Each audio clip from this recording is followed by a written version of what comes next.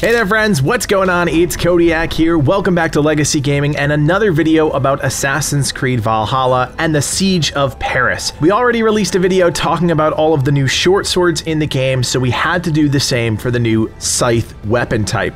This is a really interesting weapon. It's a two-hander, but you can dual-wield them if you have the heavy dual-wield skill in the bear tree, and we just wanted to make sure that everybody had an idea of all the different scythes in the game, where to find them, without wasting your time. We know that you guys don't want 5 minutes of content stretched out into 15 minutes, so we're going to kick this thing off with a map. This is a very simple graphic showing you where each of the scythes are. Now at the moment there are only 4 options in the game, but you know how Ubisoft operates. There's probably going to be some paid content, some future DLCs that will include more scythes in the game. Now that you've had a good long minute to look at all of the scythe locations, let's dive in and actually talk about the weapons themselves.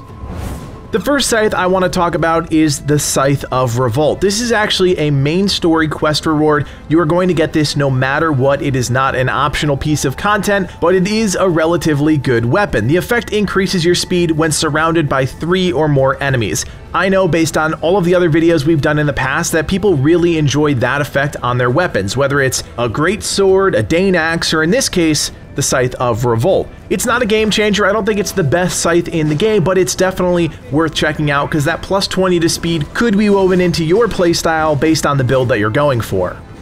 The next weapon I want to talk about is the Scythe of Tribulation. This is a wolf-themed weapon that sets your weapon on fire after a successful light or heavy finisher hit. This lasts for 10 seconds, and if you know anything about me, I love lighting my weapons on fire and doing status damage to any enemies in the game, and unlike the other weapon we just talked about, the Scythe of Tribulation can be picked up at any point in time once you reach the southern part of Paris. The entrance to the mini dungeon that's hiding the Scythe of Tribulation is actually out back behind the flooded church. It's a flooded crypt. You dive down in there, work your way through, you're gonna have to deal with rats and all sorts of stuff, but at the end of the tunnel you will eventually find this weapon. Again, it's one that I really like. I love status effects on my weapons. I love being able to do that relatively consistently as long as you're getting finishers off. Is it top tier? Probably not, but I could see it working into a number of different builds based on playstyles.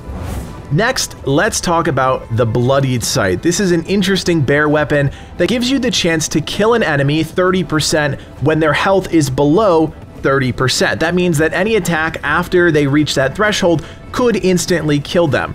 Do I think that's a super valuable effect on a weapon? Not really. If they're that low, you're probably doing just fine. Assassin's Creed is not like Dark Souls where that last 25% is actually a challenge, so I don't see a lot of application for this weapon, but I do appreciate them doing something a little different, not just a standard stat boost. There's actually something unique at play here, and I really appreciate that when developers do something a little different, not just a passive boost, but something that just changes up the natural cadence of the game. The Bloodied Scythe is actually right next to one of the sync points in the northern part of Francia, just west of Compendium, so head over there, find your way into the barn, and pick up this weapon.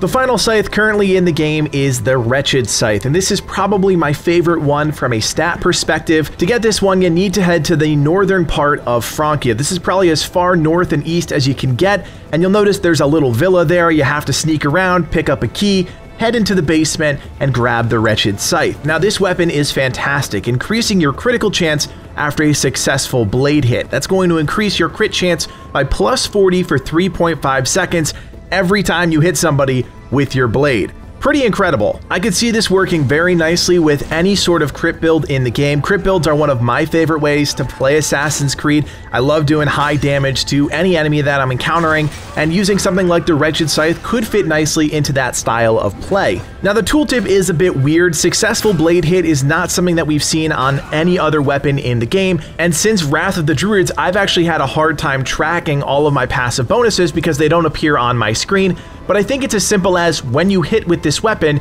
you're going to get that plus 40 chance to crit. That's really powerful, and again, I could see it working into a number of builds. If you guys think it's something else, let us know in the comments. I'm all about spreading a wealth of information to our entire community, so if I'm wrong, I'll say it, and you can be right. That's totally fine. And there you have it, friends, the 4 scythes that you can currently get in the Siege of Paris content in Assassin's Creed Valhalla. Like I said, these will most likely expand over time with more DLCs and more paid content coming our way, but for now you can pick these 4 up as long as you have the Siege of Paris. No additional purchases required, and as always, if you have any questions about getting any of these scythes, let us know in the comments and we'll help you out. Also, if you guys did enjoy this video, please hit that thumbs up and of course subscribe. We're not about stretching 5 minutes of content into 15 minutes of content, and if you appreciate that, we would appreciate your support. You can also join us on Discord. We've got a great community of around 7,000 members spread across dozens of great games, so check out the link below to join today. Finally, if you like everything we're doing here at Legacy Gaming and you want to help us out even more, you can now do so by becoming a member. For just a couple bucks, you're helping evolve our channel and take the community to the next level. Check out the join button below to learn more. My name is Kodiak, and from everyone here at Legacy Gaming, thanks for watching, and play on.